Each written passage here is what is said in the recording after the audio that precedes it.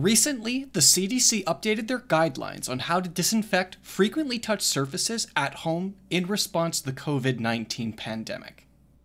Most common EPA-registered disinfectants that you can get at the grocery store will work just fine, but if you need to, you can make your own using household bleach.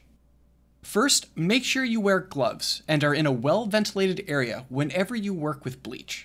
Also, don't mix bleach with ammonia or any other cleaner. Fill up a container with a quart of water, or 950 ml. Then add 4 teaspoons of bleach and mix. Alternatively, if you need more, you can mix a gallon of water, or 3.75 liters, with 5 tablespoons or a third of a cup of bleach. If you don't want to use bleach or you don't have bleach, you can use any solution that has at least 70% alcohol. And that's it. Now, clean any frequently touched surfaces such as tables, doorknobs, light switches, countertops, handles, desks, phones, keyboards, toilets, faucets, and sinks. Get cleaning.